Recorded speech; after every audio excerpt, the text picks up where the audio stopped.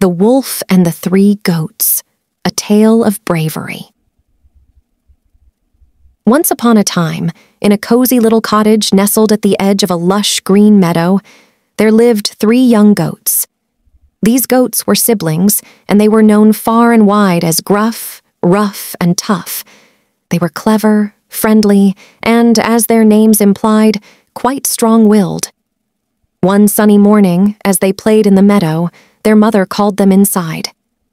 "My dear children," she said, "I must go to the market to fetch some food.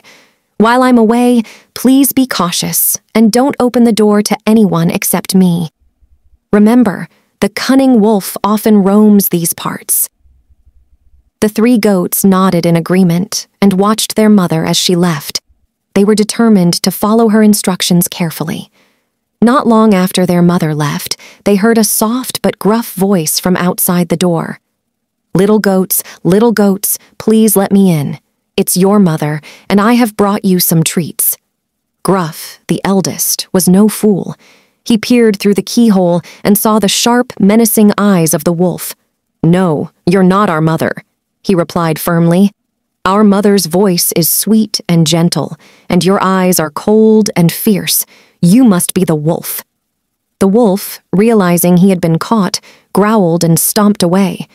He was determined to come up with a new plan to get inside the cottage. A little while later, the wolf returned and changed his voice to sound as gentle as he could. Little goats, please let me in. It's your mother, and I have brought you some delicious food."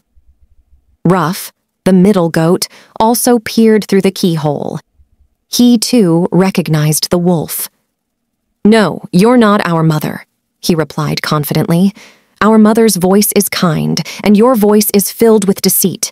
Go away, wolf." The wolf was now furious, but decided to give it one more try. He went to the door once again, and this time he spoke as softly and sweetly as he could. Little goats, please let me in. It's your mother, and I have brought you some yummy snacks." Tough, the youngest and most cautious of the 3, also peeked through the keyhole.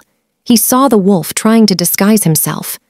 "No, you're not our mother," Tough said firmly. "Our mother's voice is full of love, and your voice is full of hunger. We won't be fooled by you, wolf." The wolf's plan had failed, and he realized he wouldn't be able to trick the goats. He growled one last time and stormed away, defeated. When their mother returned home, she was overjoyed to see her 3 brave little goats safe and sound. Gruff, Rough, and Tough told her all about the wolf's attempts to deceive them. Their mother was proud of her clever children and hugged them tightly. From that day forward, the 3 goats were even more vigilant, and the wolf never dared to come near their cottage again. The meadow was a safe and happy place for the 3 siblings, and they knew that by being cautious and standing up to their fears, they could overcome any challenge that came their way.